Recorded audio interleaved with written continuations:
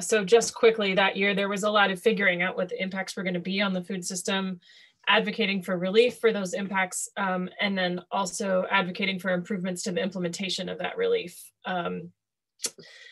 In this coming year, we're seeing a lot of opportunity. Some of the goals we're working towards are, again, COVID aid, which is distributed equitably, debt relief for small farmers, more accountability for USDA, particularly on matters of racial discrimination, stronger local and regional food systems, in particular, as Tyler mentioned, infrastructure support for things like processing, as well as storage and transportation. As Tyler mentioned, corporate accountability, and also policy that helps farmers be climate heroes. And we do our work in a number of ways. There is that element of trying to keep farmers and the general public informed about what's going on the Hill. Can be a little hard to keep track of when it's not your full-time job. So letting folks know where and when it might be helpful to advocate with elected representatives or contribute a public comment. So action alerts, things like that. And as Tyler mentioned, also organizing meetings directly between farmers and their members of Congress. So we're working on a fly-in this week. We also do grass tops advocacy, where we have built relationships with a member of Congress or their staff, and we can either go directly to them with concerns, or they often come to us with specific questions or wanting feedback in an area where they know that we have expertise. And we participate with a number of coalitions. So sort of pursuing all of the strategies there.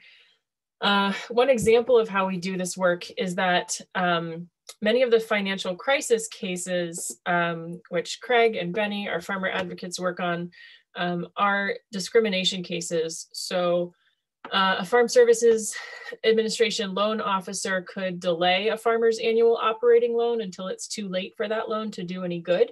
And the farmer then loses the season. Or an agent might forget to tell a farmer of color about programs which they are eligible for, while all of the white farmers in the area are getting told about the program. I spoke with one farmer of color who didn't hear about programs he should have been able to take advantage of until he spoke with an agent outside his county. And when he asked his local agent about those programs, the agent said, "Where did you hear about that?"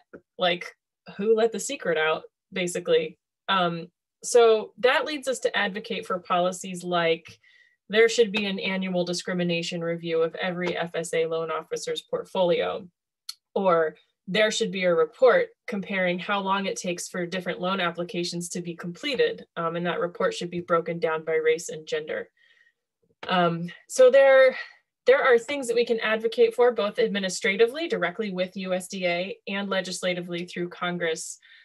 Sometimes, obviously, depending on the administration, you can get things done faster administratively, but it can be more lasting to have those things written into statute by Congress so that the next administration doesn't just get to decide to stop doing them. So we're seeing a lot of those opportunities coming up in 2021, both in Congress and via direct engagement with the administration. And it is also the right time to be framing these larger issues and conversations and building the foundations for the next farm bill in the hope that we can have a farm bill that promotes more systemic change and doesn't just prop up the status quo that we know is not working for so many farmers. And we think our issues have momentum and support, and in partnership with farmers and with partner organizations and also with you all, we're going to push them as far as we can. So thanks so much for coming. It's great to get to share about our work with y'all.